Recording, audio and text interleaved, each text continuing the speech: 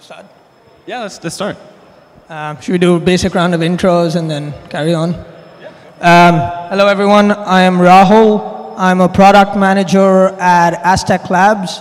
We're building a decentralized privacy layer 2 on Ethereum.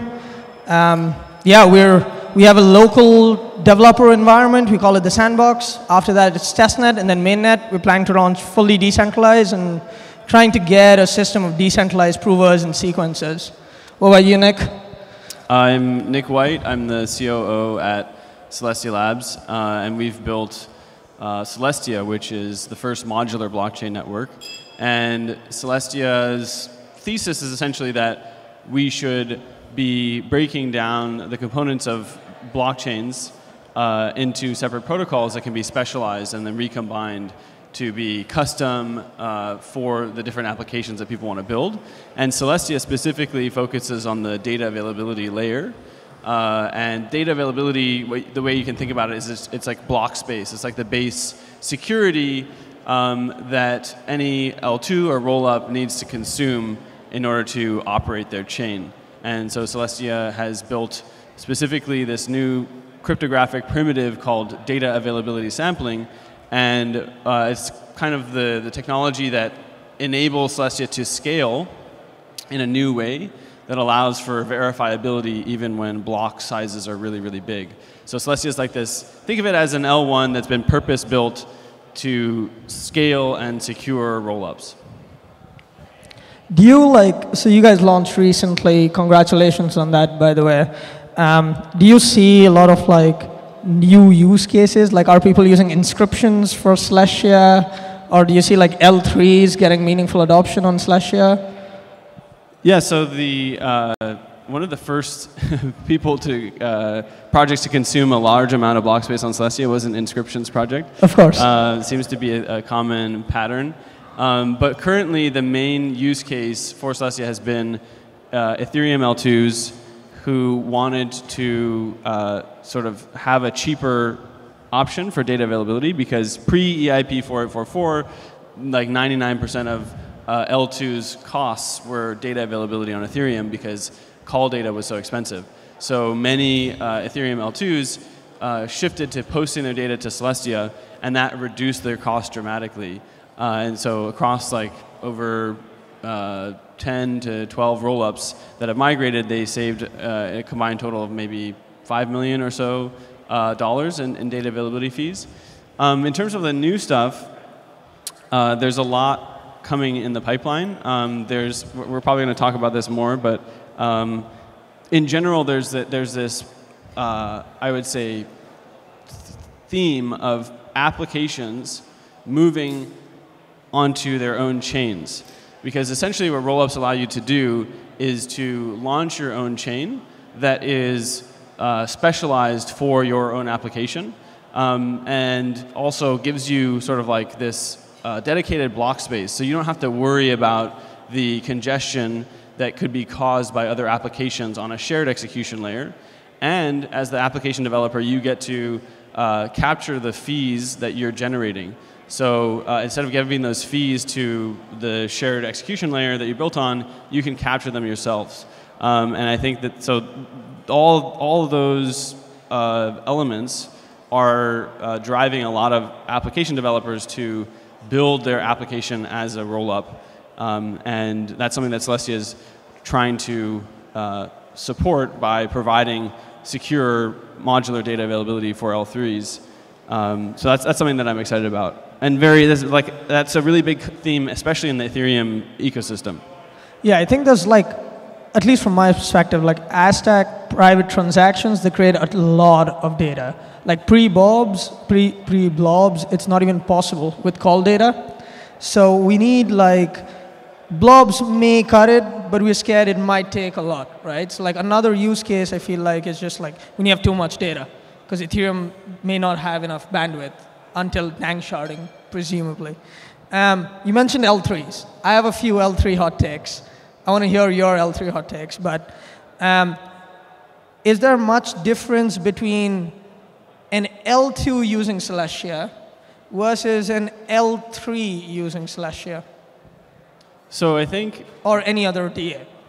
Yeah, the terminology of L2 versus L3 or even L4, or like you can have an L infinity. Like there's no, all that the number connotes is like where the rollup is settling to. And if the rollup, all rollups are going to post their data to some DA layer, whether that's Celestia or Ethereum or something else. And that's actually where the security is derived from. And then like an L2 is called an L2 because it settles to the L1. An L3 is called an L3 because it settles to an L2, and so on. And so it's like L3s are not really very different to L2s, but the mental model that enumeration creates is like kind of misleading, I think. Yeah, like a lot of their functionality is similar, especially if you're thinking about an optimistic L2, like an optimistic rollup, right? Like all of the data just straight up goes into L1 anyway, or wherever you choose to settle, so it doesn't really save much as well, I feel like. Do you like, so one of my hot takes is like, I don't understand a lot of the pros of L3 other than like if you have a chain that doesn't have that much use, then you can amortize with L2, right? Like Arbitrum's really busy, you're building an Arbitrum L3, your chain is obviously not as busy as Arbitrum, you just take the bus. Do you see any other pros? Yeah, I think there's well, one thing is settlement can actually be expensive. For example, if you settle on Ethereum mainnet, especially if you're a ZK rollup, right? Verifying those proofs can be expensive. It's a lot of gas, right? So there's an advantage to settling your ZK proofs on an L2 where gas is cheaper. So from that perspective, being an L3 could actually be helpful. The other thing that L3s are good for is like, let's say I'm an Arbitrum. How did L2 start? Is like they're trying to scale Ethereum, right? But now the L2s themselves, some of them are getting congested, like Base, for example. And so now if I'm an application on Base and I want to have dedicated block space and not suffer from congestion issues on the Base L2, I can spin up a Base L3, essentially, where I'm still connected to the Base ecosystem, right? So I'm settling to Base. So Could you not have a parallel Base L2? You could, but I think if your community and your users and the assets, for like your application vibes, yeah, are coming from Base, then it makes sense for you to settle directly to Base. Also, like for example, Base or Arbitrum, they might have integrations with exchanges or have USDC natively issued on their chain that you want to connect to as well. So there's a reason why you would choose to settle there specifically, and it could be vibes based. It could just be community based as well. You want to align with Base or Arbitrum or yeah, like the ones I've seen so far seem more with alignment or vibes. We just want to be associated with Base or Arbitrum because they're cool, right? So like those kinds of things make sense, but like technical standpoint, so you mentioned something where you can reduce a lot of cost by settling on L2 as an L3. But like if for an optimistic rollup, the same call data goes all the way to L1, right? So it's like, it's unclear to me how much money would you actually save compared to just being your own L2, I guess, for an optimistic rollup specifically. Well, all rollups will still have to post their data to some DA layer. So yeah, you don't really, other than the settlement thing that I mentioned, you won't really save much money. Yeah, that makes sense. I think we're quite aligned on our L3 ideas, which is cool. Something I think a lot about Aztec is like, how can we build this system that's extremely credibly neutral and censorship resistant because we're a privacy chain. We want to make sure that things do not get censored in a weird way. Do you think like introducing all these other systems that happens with modularity, right? So for example, like let's say I'm building a rollup, I'm settling on Ethereum but using Celestia for DA. I'm also using Espresso for shared sequencer. Espresso uses eigenlayer. So you have like a 5-system mix, pretty common. Do you feel like there are a lot of trade-offs now because of this modularity thing? Like probably more DevOps, more admin, more censorship like problems? Or do you not think do you think it can all be managed easily? I don't think there's a generic answer to that because the one thing about modularity is that there's just so many different combinations of the different pieces, and there's so many different designs that you can't really make a blanket statement about all of them. But what I would say is that in general, it's true that, especially right now in the stage of development that the modular stack is, there's a great amount of complexity because there's a bunch of different components. The interfaces between them are not sort of solidified yet, and so even integrating between different DA layers and execution layers or sequencing layers is still hard and not easy. And so when you want to launch a chain, it's not just does the chain function? You need also to have indexers and block explorers, and someone needs to actually host the nodes of your rollup and all of that auxiliary stuff. And so that overall, the end goal is to make it as easy to deploy your own chain as it is to deploy a smart contract. We're still pretty far away from that. But the good news is that there are teams that are building a service called rollups as a service. And essentially what they do is they are the system integrators where they take all these different things, they test them, they make sure that they're secure and stable enough to sort of be deployed and used by developers as an end product. And so they're doing a lot of the work of, they're not building any layer themselves or any component themselves, they're just tying it all together into a finished product. And I think that's like a really important service that the modular stack is in desperate need of right now. And frankly, they're actually pretty far along where you could go to Conduit or Caldera and in a few clicks deploy your own blockchain and choose between a bunch of different options for data availability, for what kind of execution environment you want to have, and you can customize different aspects. And in literally minutes, you could have your own rollup. Yeah, that blew my mind. When Arbitrum Orbit first launched, it's just a UI, and you click 4 buttons, and you have an L3 or an L2. I was amazed. That was shocking. You mentioned indexers. Tangent. Are indexers relevant for Celestia? So the Celestia L1 sort of, but not really, because there's not really much execution happening on Celestia that you would want to index. It's all the only things that happen on the Celestia layer 1 has as minimal amount of execution as it can have to be useful for its main purpose, which is for people to run rollups on it. So all it has at the L1 are staking transactions, pay for blob transactions, which are basically how you pay to consume block space to publish data on Celestia, and that's pretty much it. Oh yeah, you can also transfer TIA tokens between addresses, and that's pretty much it. So there's not that much to index. But what's interesting is how, the question of how do you, in a modular world, how do you provide indexing and block explorers out of the box for different rollups? And there are teams that are kind of focusing on that problem and figuring out ways to make indexing kind of adaptable, or block explorers adaptable to talk to different systems in your stack, basically?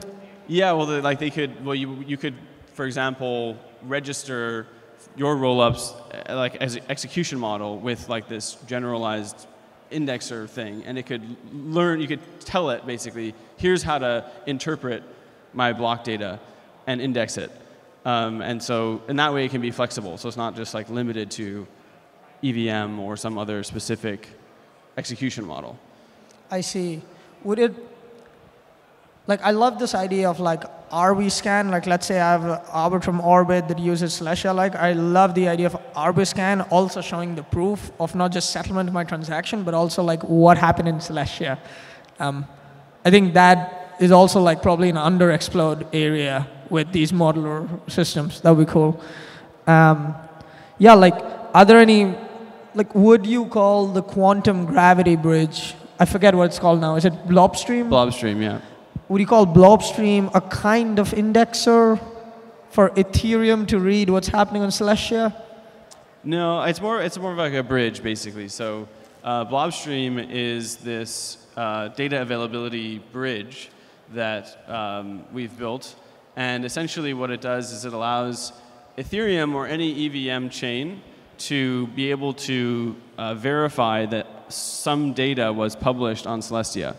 And the reason that matters is that that enables someone who wants to have, like, settle their, if they want to have a rollup that uses Celestia's DA, but settles to, say, Ethereum or Base or Arbitrum, they're going to deploy their bridge contract to that chain. That bridge contract needs to know, before it accepts any kind of state transition, like state proof, basically, from that rollup, that the data, corresponding data, was published on Celestia. So what Blobstream does is it enables that to happen. So you post your data to Celestia, it gets bridged over to that other chain, and the other chain can verify the data was published. So it's a critical functionality to enable, like, off-chain data availability. That makes sense. What's next in the protocol improvements of Celestia? There's a lot. So to keep it high level, one of the core value propositions of Celestia is to have abundant block space. And currently the block size is only 2 megabytes every, like, 12 seconds. And that's really not enough throughput for where we want to go, which is to have millions of rollups sometime in the future.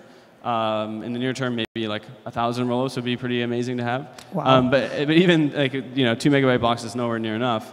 And we always want to be ahead of the curve so that when, if we ever, and I think we will eventually, come out with some application for Web3 that really has product market fit and has some kind of, like, viral adoption curve, we're going to need to have, we don't want to be in the situation where we hit scale fail and all of a sudden, like, that application kind of falls flat. So Celestia always wants to be ahead of the curve and have more block space than we need in preparation for that event.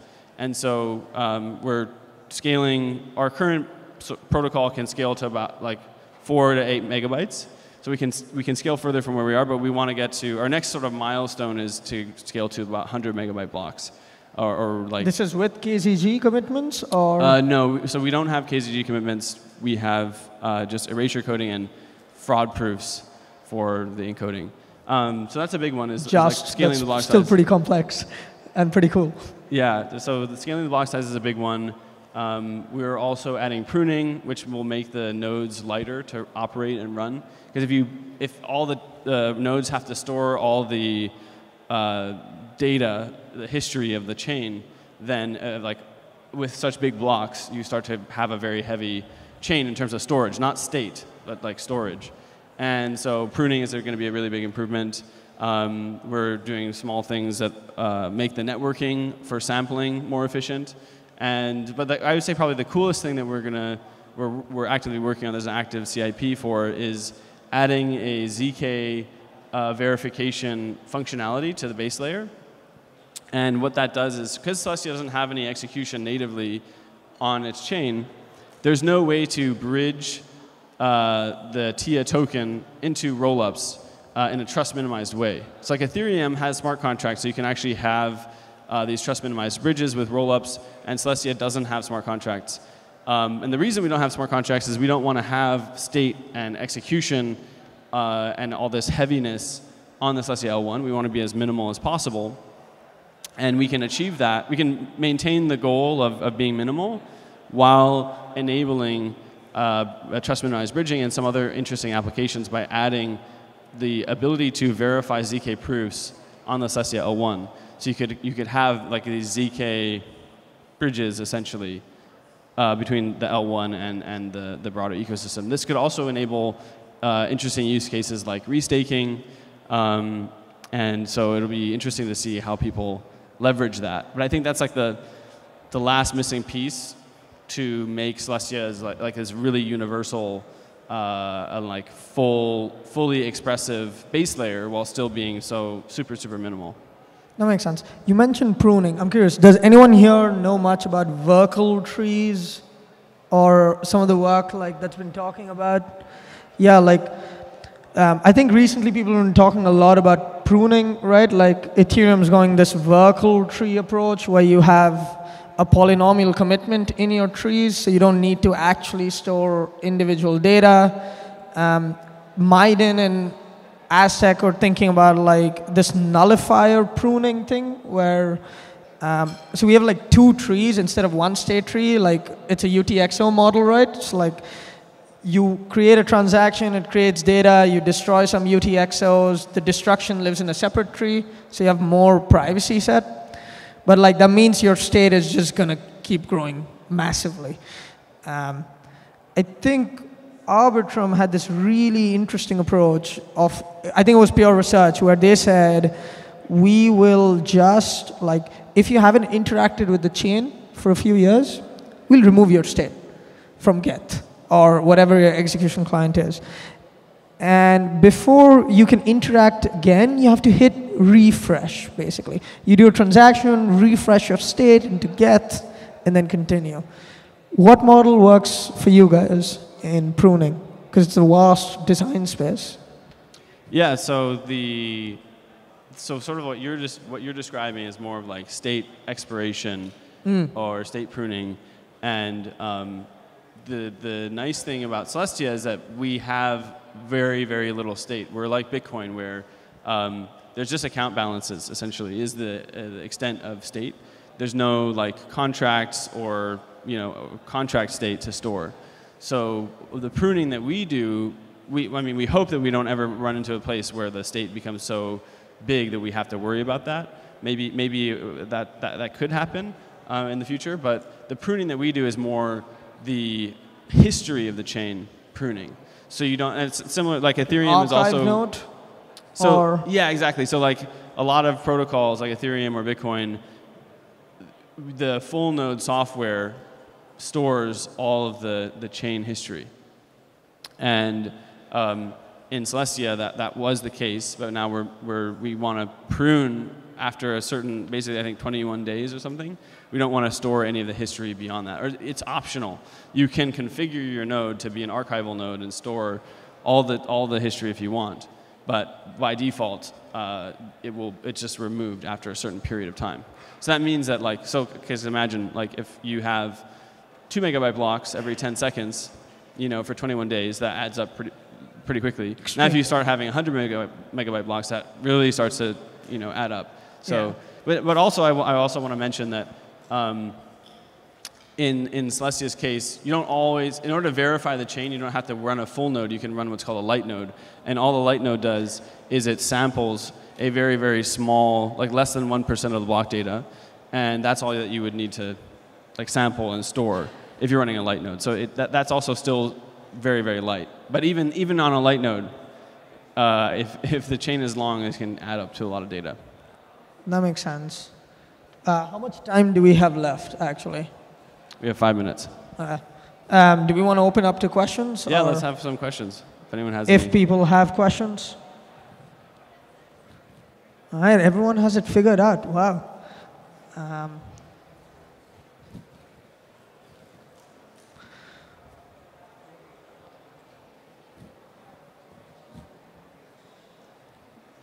Anyone have a question?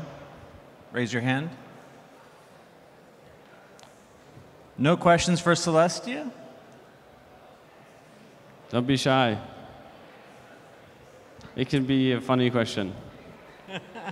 We can't ask you when token because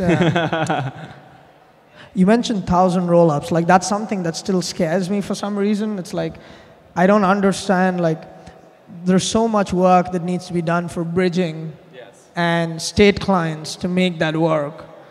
It blows my mind.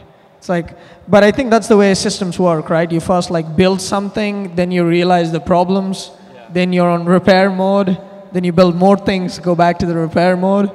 But I'm interested to see how that space evolves. Yeah, I think there's a lot of actually very valid criticisms of roll-ups and the modular stack today. But the thing is that all of the problems have like known and tractable solutions. And so to me, it's only a matter of time that all those problems get solved. And when they are solved, the modular stack will just blow everything else out of the water. But it's true that today there are still problems like this. Like the proofs, like for rollups, are not great. Like ZK proofs are actually making a real like an extreme amount of progress, but they're still lagging behind and expensive. But like the progress has actually been way faster than I think anyone anticipated. The bridging, I think like ZK proofs will also make bridging a lot better, but bridging and interoperability, especially from the user experience side of having different accounts across different chains or having transactions that have to touch state on a bunch of different chains, like those things are still not very good. But there's a lot of interesting stuff, for example, happening in the Cosmos ecosystem that demonstrates ways to solve these problems. And so I think like, yeah, 1,000 rollups sounds really scary. It sounds like a UX nightmare. It sounds like all these things, but like to me, it's a matter of time before all that gets solved, and we don't think about it that way. Yeah, that makes sense. I think. Do you have a question or?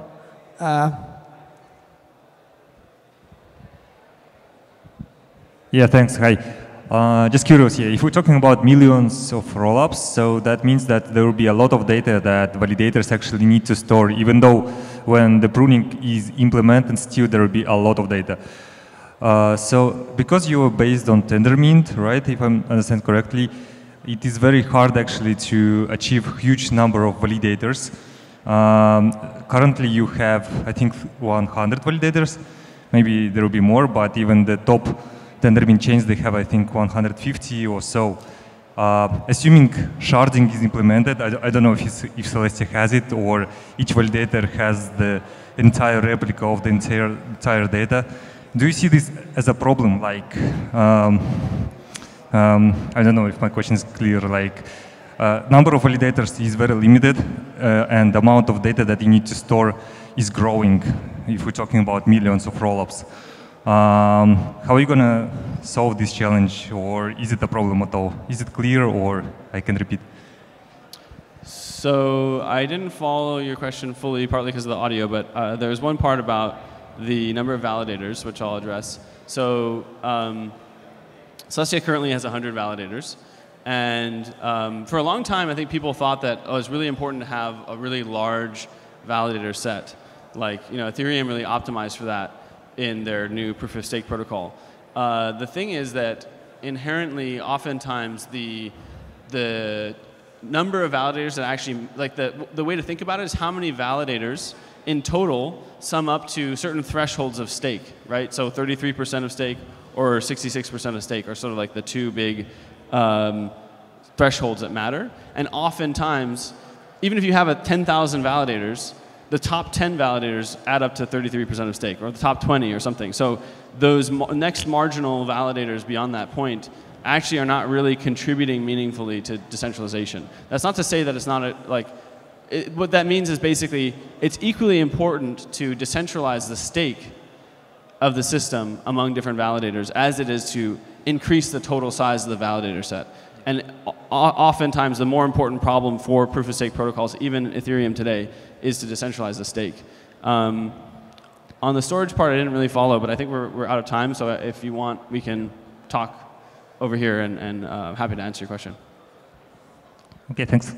Yeah, for what it's worth, Ethereum's actually trying to reduce the number of validators. They have this new proposal of increasing their stake just because it's becoming too much to handle, too many propagation of signatures. Just like in general, I guess, lower the number of validators, higher control you have over bandwidth. But yeah. Another question while we're waiting for our next speaker, if anyone has another question. Yeah, back here.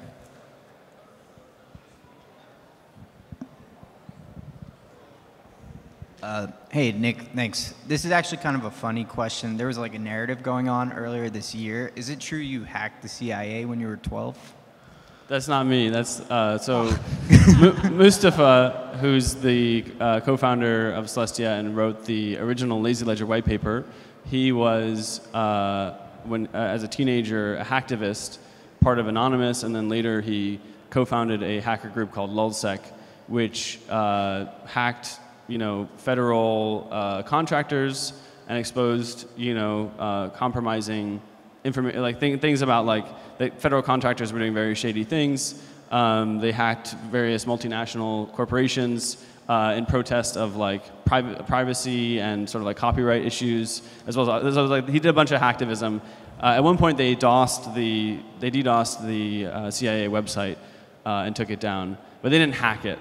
But yeah, Mustafa's a badass. He was I think 16 at the time. Yeah, you don't mess with Mustafa.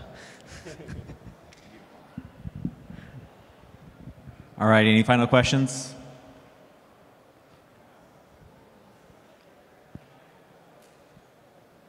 All right. Thank you guys so much for doing the panel. Thank you guys. I'll be sticking around if you want to talk. Thank you. Just outside.